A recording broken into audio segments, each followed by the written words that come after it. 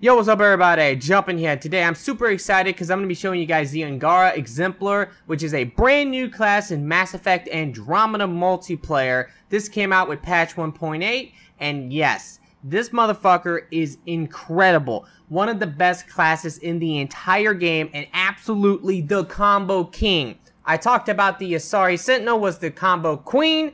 Well, this guy is absolutely the combo king.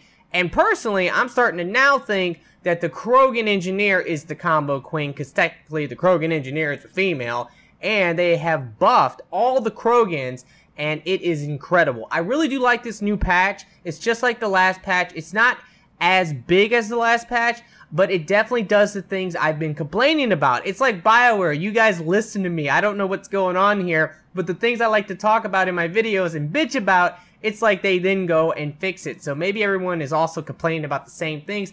I'm not exactly sure, but this new class is incredible. And if you don't have this new class, I feel sorry for you, and I hope that you can unlock it as soon as possible, because this shit is ridiculous. Alrighty, let's go ahead and get started with the build. Now, for the weapon, it really doesn't matter that much. You don't really need your gun on this build all that much. Yes, you want to shoot enemies and you want to kill them like that, but the only thing I recommend is to use a gun that can set up extra combos like fire explosion with incendiary ammo. So the Hurricane is an excellent choice for that. If not, the Equalizer, the PAW, the Shadow, whatever you have, or any assault rifle that can actually set up an explosion with your ammo type really quickly is good for this build. So that's what I would recommend. So don't worry too much about the weapon, because the amount of combos you can do with this build is incredible. So the weapon is not all that important. As long as it can set up extra combos with the ammo, that's all that matters. For the equipment, 100% use the engineering kit,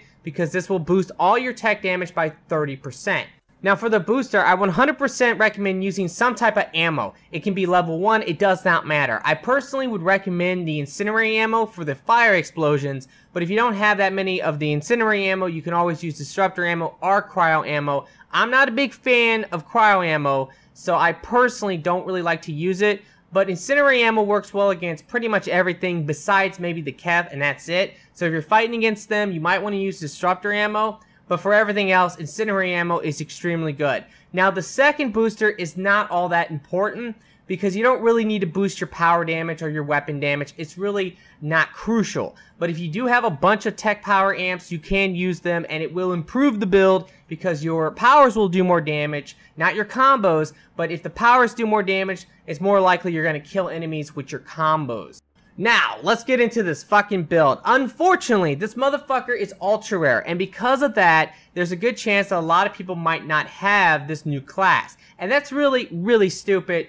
But at the same time, this is a unique class with some unique stuff going on, and that's generally what an ultra rare is all about. They have something that no one else has, and this motherfucker is no exception to that. Now, first of all, you have Barricade, Energy Drain, and Overload. Overload is a wonderful, one of the best powers in the game. Energy Drain is great.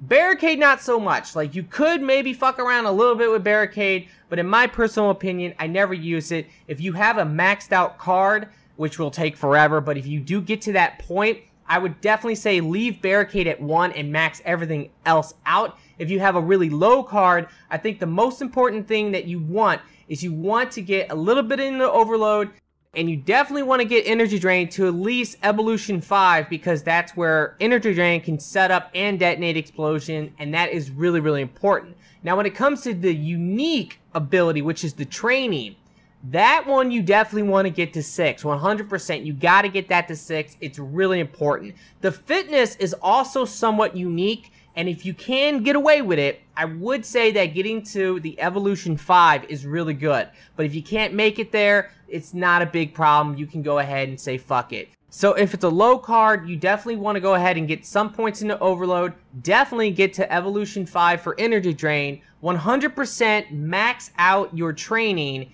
and then put the rest of the points into the Fitness and see where it goes. So let's go ahead and get started. My card level is 4. I definitely want to max this motherfucker out, but at the same time, I feel like this new Angara is just like the Solarian Operator. it's not crucial to max the card out. Yes, it's good if you can do that, but even at a low card level, this build is incredible, and it's definitely one of the best in the game, and it's deserving of being ultra rare, which is something that's really rare for me to say, because fuck, I hate ultra rares because I think it's bullshit that you can't max out the build.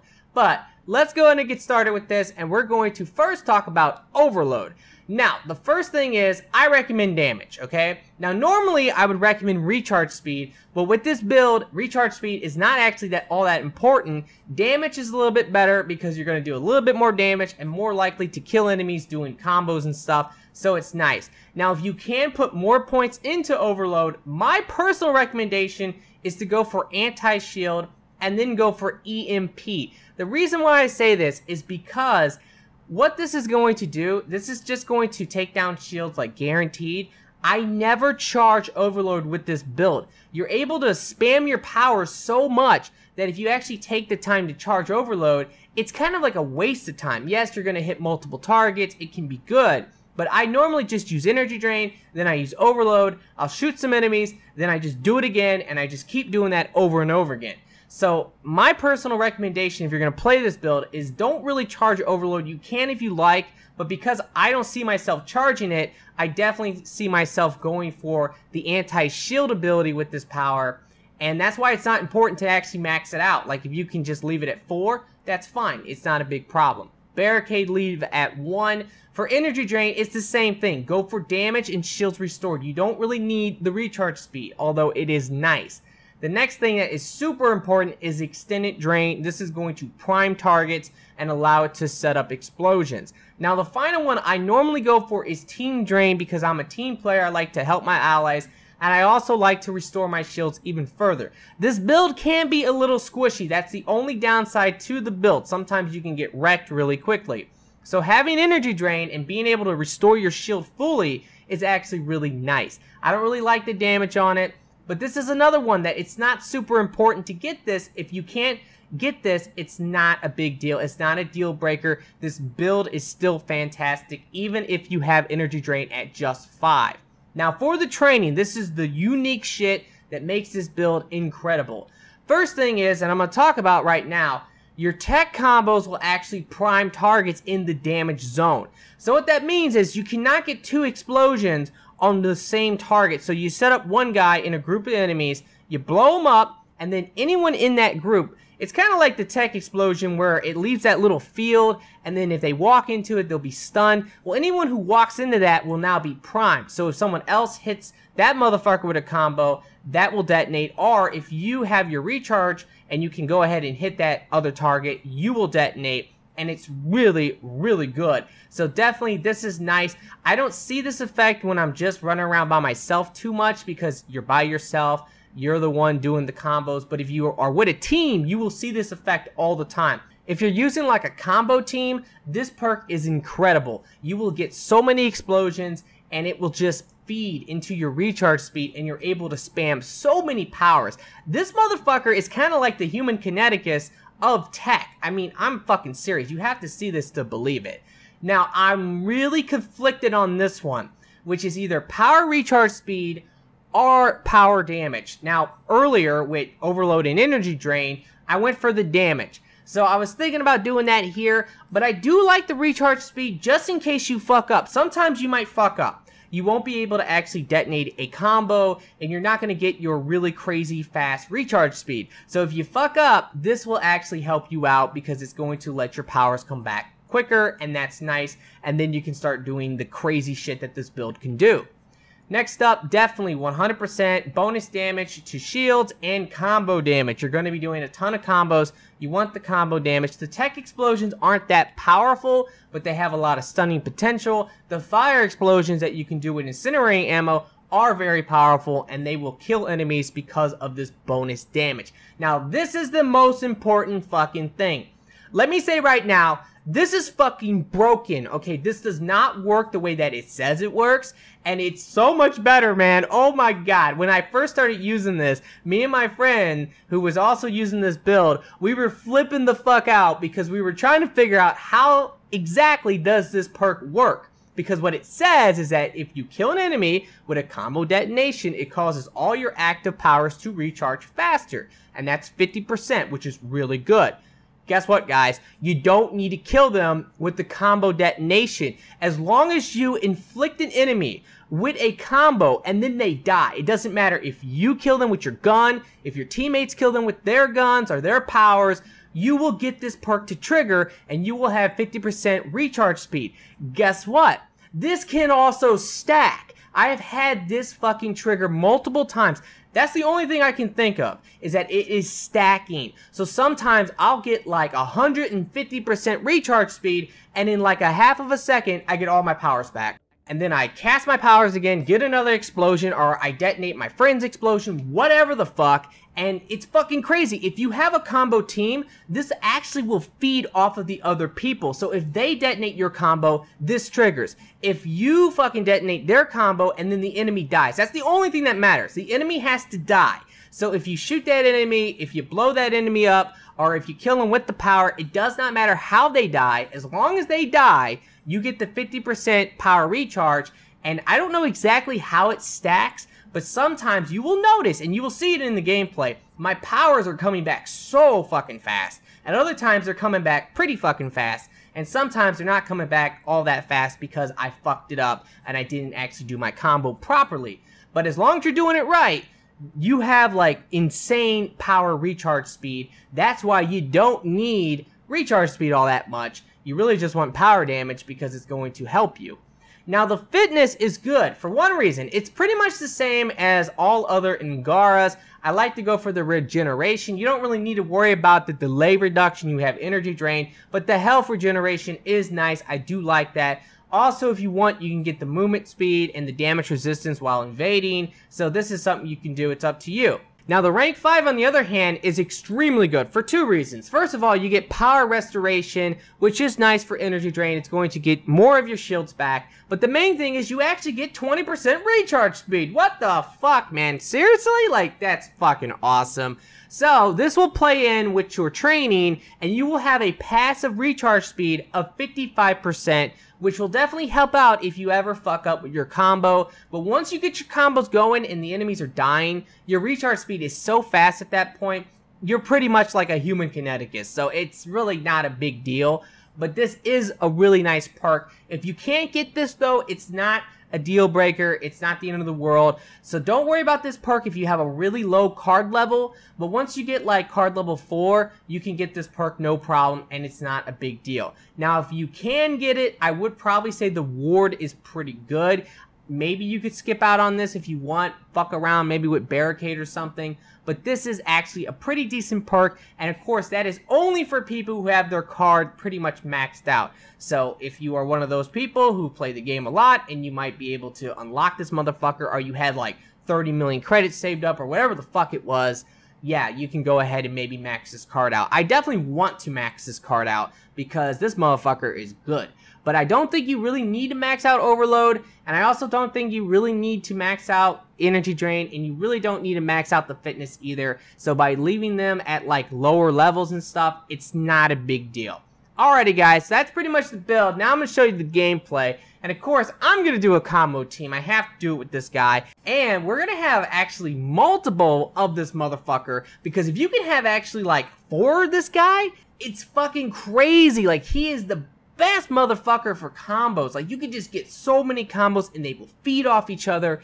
It is absolutely insane. But you can also team him up with other older builds that will also do extremely well. So he is amazing. Definitely one of the best classes in the entire game.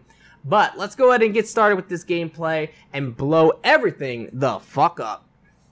Alrighty guys, well this is going to be the gameplay, and it's going to be a little different today. I decided to go ahead and add in some extra waves because there's actually a lot to talk about besides the fact that this Angara is amazing. I also want to talk about the new patch as well. So let's go ahead and get started with the Angara because you can probably already see that this is really ridiculous. I was talking about before that sometimes this power regen perk will stack, and you will see it in the gameplay. There is no doubt about it. Sometimes it's just going to cool down fairly quickly, and other times it's going to cool down extremely quickly, where it's practically like a half of a second or a second for your cooldown, and that is amazing, especially if you're trying to do combos. Now in this gameplay, we're gonna have 2 of the new Angaras. We're gonna have an Asari Sentinel, which is the combo queen, and a Krogan Engineer, which I think that's pretty much one of the best setups for a tech combo team. Now the thing is, I want to make it very clear that it is not that important about your weapon, because you're going to be doing a lot of damage with your powers, but whatever weapon you decide to use, you need to make sure that you can actually kill the enemy. So if the combo doesn't kill, which tech combos generally won't kill unless you're doing multiple combos and you're blowing everybody up, you need to shoot that enemy to death, make sure that that enemy dies, because that's going to trigger your perk, which is going to allow you to get your powers back faster and allow you to do more combos. So it's extremely important that anytime you hit a target with a combo, you make sure that that target will die so you can go ahead and trigger your power cooldown. Now once you have that, I definitely recommend immediately finding a target and casting both Overload and Energy Drain. Like I said before, I am not a big fan of actually charging Overload because it actually takes some extra time, and you're not going to detonate multiple explosions or anything like that, and it does do a little bit more damage when you do that, but in the end, I just think that with this kind of build, you want to spam the power as much as possible to do as many combos as possible. Now against the Remnant, which is what we're fighting obviously, this build is extremely good. The only time that you have any trouble killing an enemy sometimes might be of course with the Destroyers and the Nullifiers. But that's where the incendiary ammo really comes in handy, because the fire explosion will do a shit ton of damage to armor targets. Now this build works extremely well against every faction. I tried it against every single one. I don't think it has a weakness. It does good, especially against shields and against, of course, the Remnant, because they're robots and you can get bonus damage versus synthetics and things like that. So I would definitely say that maybe against the Remnant it's the best. But at the same time, you can use it against pretty much anything, and you don't have to have a combo team to make this work. Now, if you have the combo team, it's going to make it easier on yourself, because your teammates can also detonate your combos.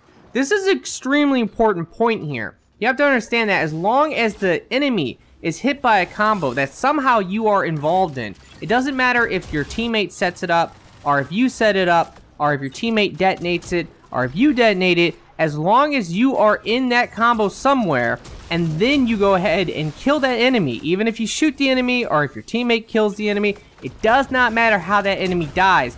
You will trigger this perk to get this insane cooldown. So this perk is fucking broken. I really do believe that. I don't know, was this intentional or not?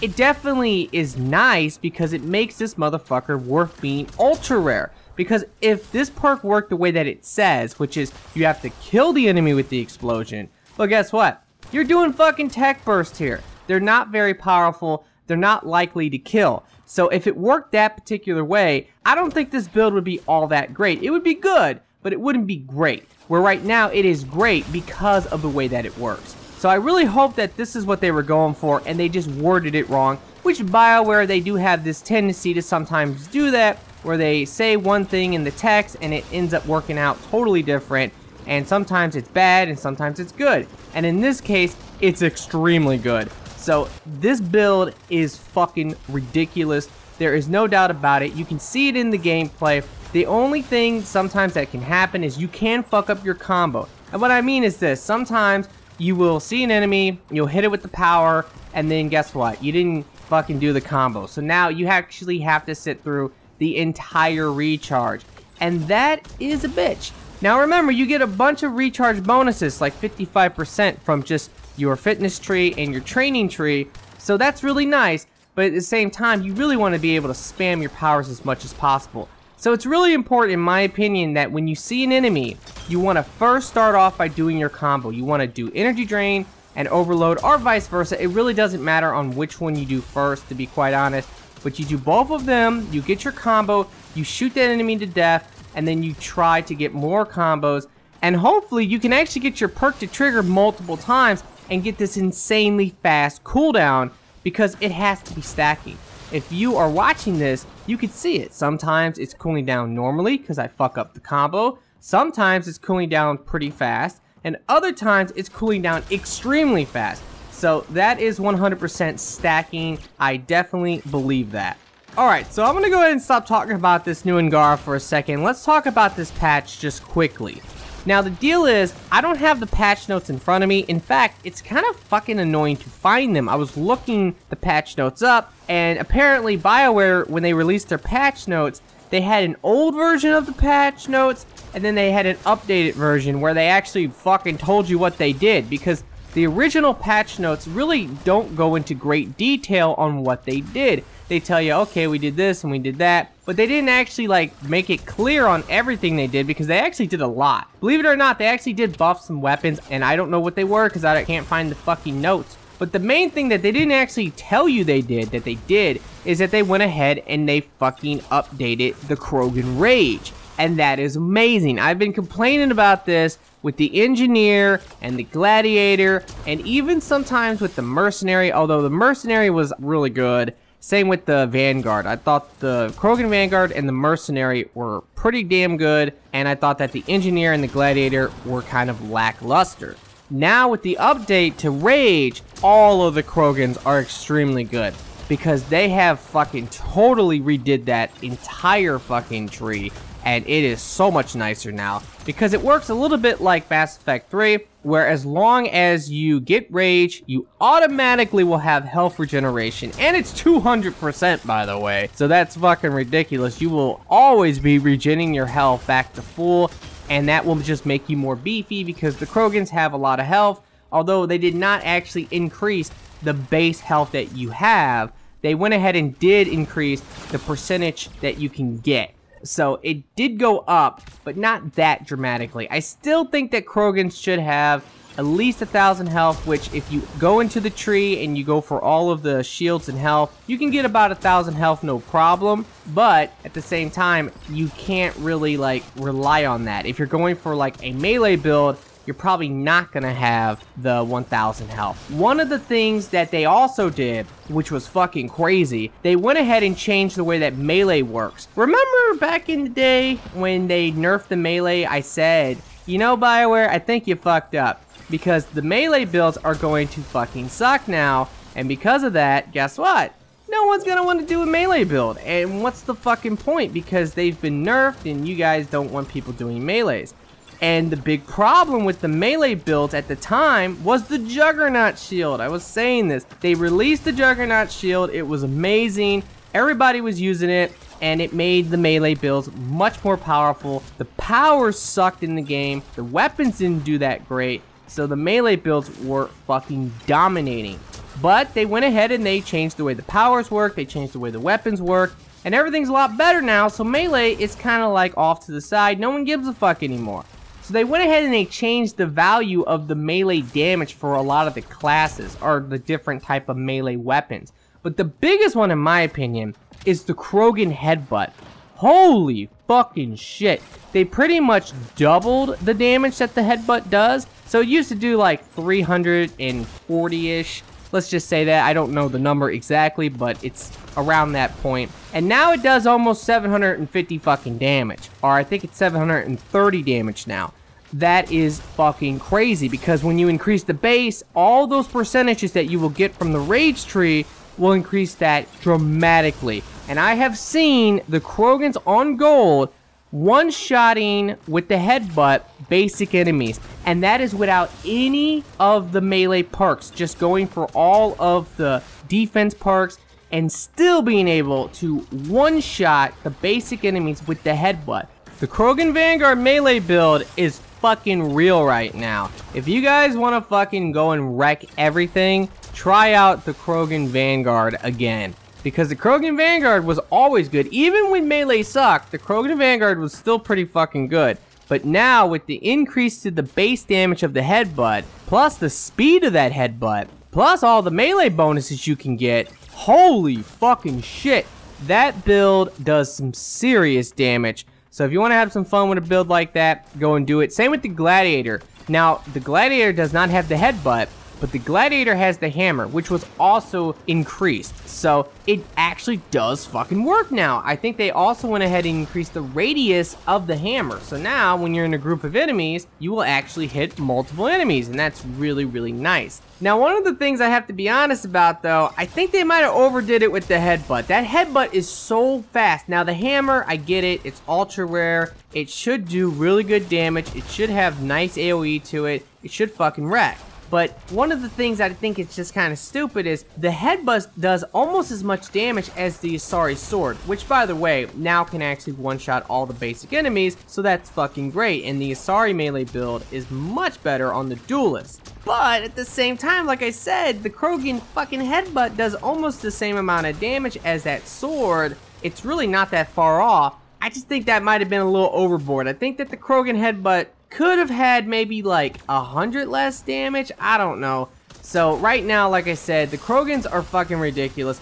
The rage tree is not all about melee though. You can set it up for defense, and it fucking is incredible. One of the big things they did was they went ahead and changed it so that if you want rage, you don't actually have to melee the enemies now. You just have to kill them, and it has to be in a close range, which you can actually increase with one of the perks to be like 15 meters. So 15 meters is pretty fucking far, to be quite honest. So on the engineer, you can totally get away with being more beefy now and not fucking dying as much.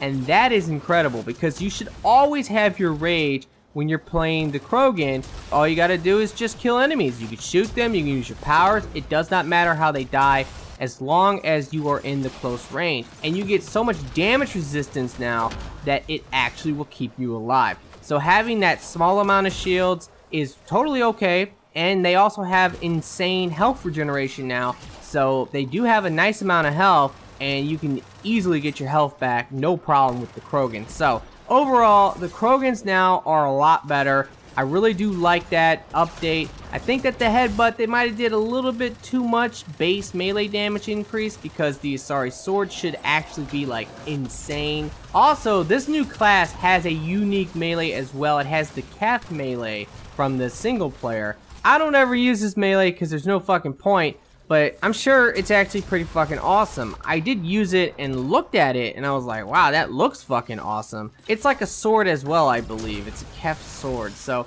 yeah, that's really cool.